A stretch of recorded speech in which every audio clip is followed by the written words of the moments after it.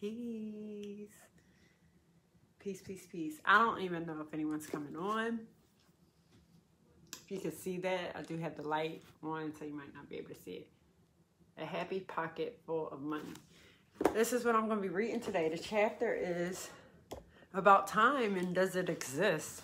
So I posed the question to my daughter, and I asked her what time it is and everything. She's like, it's 6:53. That's what the time was at the very moment.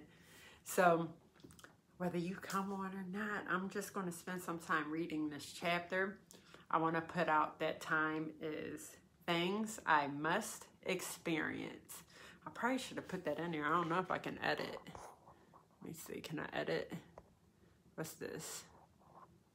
Things I must experience. And you can put down what you think time is, if time is relevant, if it's not relevant to you. However, what I do like about this is when you're having a good time, how fast is it moving? And when you're at work or somewhere where you don't want to be at, how fast is time moving? I want you to put all those things into perspective. So like I said, the book I'm reading, A Happy Pocket Full of Money, right? And it's so cool. As we're talking about wealth and all those things, we're going to talk about time. So I'm going to read. Listen, I am not the best reader, but just bear with me. If you like, if you don't, I'm okay with that too. Listen, we talked about not taking things personally. So, in the 4 agreements the other day. All right, chapter 3. The truth about time, and that it does not exist. That's how this starts off. Time, it does not exist. Time is a funny thing, a very funny thing. The biggest trick time ever played on us was to make us think it was real and that we were under its full control. Yet time is a complete illusion, a strong and persistent illusion. And y'all can say something in the comments, say peace, whatever. Just let me know I'm not here by myself, because I will stop and look up. What wonderful news that is. Time is an illusion created by you. Once you understand how this illusion is created by you, you can begin to recreate it as you wish, consciously and deliberately, instead of unconsciously and accidentally, as you may have been doing. What is time? And I already told you time, things I must experience. What do I have to do with time?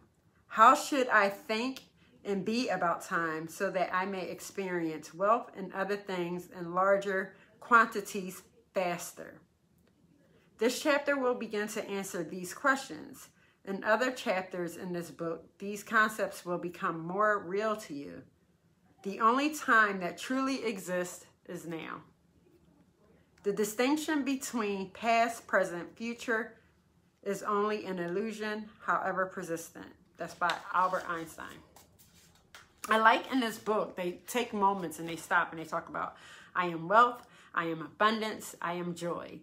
So it's a constant affirmation to yourself, which I find peace. Whether time is long or short, whether space is broad or narrow, depends upon the mind. Those whose mind are at leisure can feel one day as a millennium, and those whose thoughts are expansive can perceive a small house to be as spacious as the universe. I am wealth, I am abundance, I am joy. Time flows in all directions, not only forward as it appears to. The past, present, and future exist simultaneously. I want to know, what are your thoughts about that, about time just all being bunched up as one? I am wealth, I am abundance, I am joy. All right, you're going to have to bear with me with this explanation about time, but when I got to the end of it, I was like, yo, that's so dope. So again, just, bear with me. I'm reading, y'all, so if you don't want to be read to, then this is not the live for y'all. All right. I am wealth, I'm abundance, I am joy. Here is an easy explanation of what time is. This is an extremely simplified explanation, but it will do for now. Imagine a football or soccer field with 10 objects spread around it. Now imagine that object A represents a child being born, and object B represents 10-year-old child. If object A were to travel to, become, or transform into object B, the travel time would take, that travel would take what you now call 10 years of time. That is 10 human years of a child's growing up. Now it gets a little complex. What if that football field were to shrink? Object A would reach or become object B and pass through all the experiences of a 10-year of childhood. But the sensation of time would change. Peace, peace, I'm reading. In other words, 10 years would feel very different. If the field shrank enough, 10 years could feel like an instant. And you have experienced this often. When you are having a great time, I just posed this question to you guys. When you are having a great time and you feel as if time flies by, you don't notice the hours passing, yet your watch says they pass, because your watch is designed to take the same amount of time to move from 1 second marker on the clock face to the next. Like I was saying, so if you at a party, you having a good time, next thing you know, it's 2 o'clock in the morning, you're like, wow, where did the time go? Or you at a family reunion, you spending this time with people, you're like, yo, I had such a great time, I can't believe the time passed. Or you notice that your children or other people's kids are growing up right before you, and you're like, wow, they was just babies. I remember when you was a small fry. Did anybody ever say that to you? People said that to me before. I remember when you was just a small little fry. That might be an East Coast thing. I'm not sure. Time passed fast. But then think about when you're at work, right? And you look up and you're like, dang, man, only 1 minute passed, right? Or when you sleeping and you're trying to sleep that extra time before you have to get up to go to work. That time goes by really fast, right? So the things that you're enjoying are the things that you must experience, right? And you're experiencing a great time. That all goes by fast. But when it is something that you're not enjoying, what happens? It goes by slow.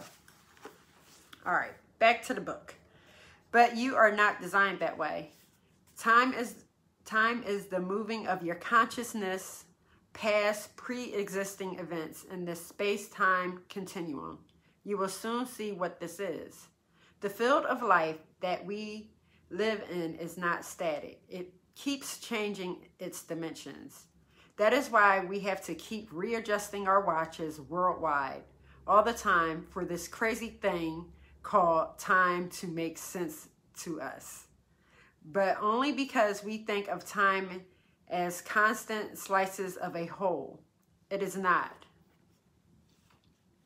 It is merely our misinterpretation of our consciousness moving past one pre-existing event in the field to the next, as you shall see. The field of life is not static, nor does our consciousness move at a fixed speed. The field may not change that fast for us, and our consciousness may not change its rate that fast unless we will it to do so. And that is why we do not usually notice these differences that much and realize that time is not constant. But if you were to travel very fast in a spaceship, as you may well have heard from Einstein's theory of relativity, you can slow down time or even go back in time. That makes me think about the movie Back to the Future.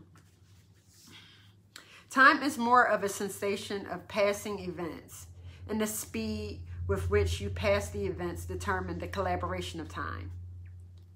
It is not the taking of time that changes, it is the collaboration of time. 1 minute no longer takes 1 minute. Okay, back to the soccer field. This is where I wanted y'all to listen, so hopefully y'all still tuned in. Imagine you are one of the objects.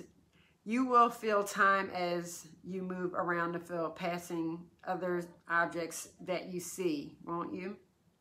Yes. Now imagine if you were born moving faster, say 3 times the speed. Time would seem shorter.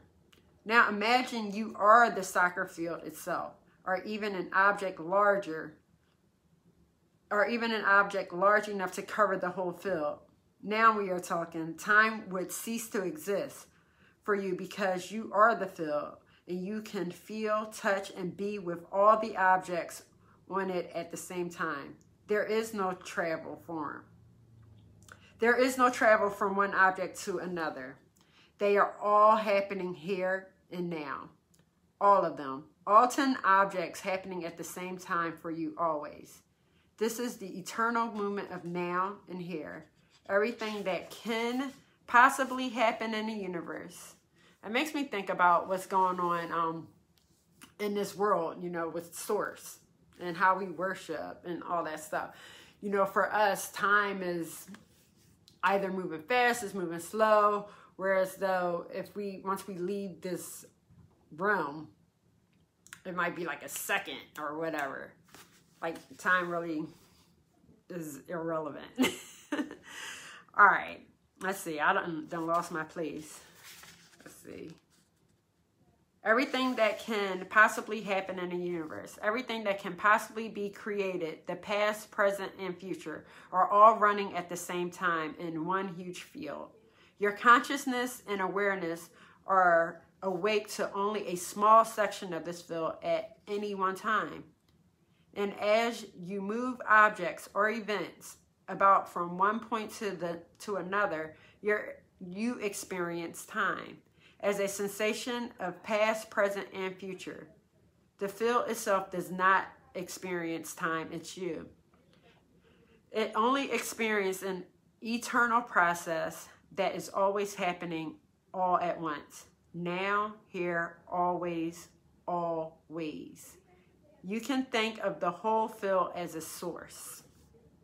As you expand your consciousness and awareness, you take up more and more of the field, and time shrinks for you. Can you see that?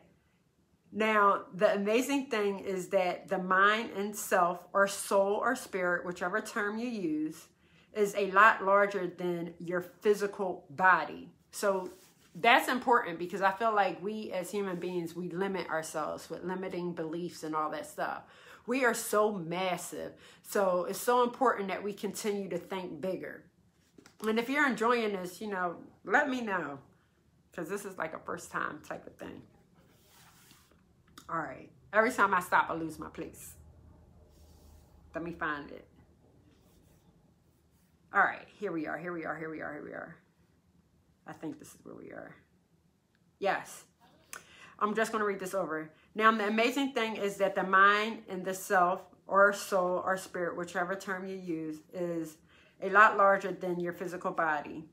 We are used to thinking of the soul or self as a little thing contained inside our body that is just human thinking, relating things to containers, like thinking within the box. We want to think outside of the box.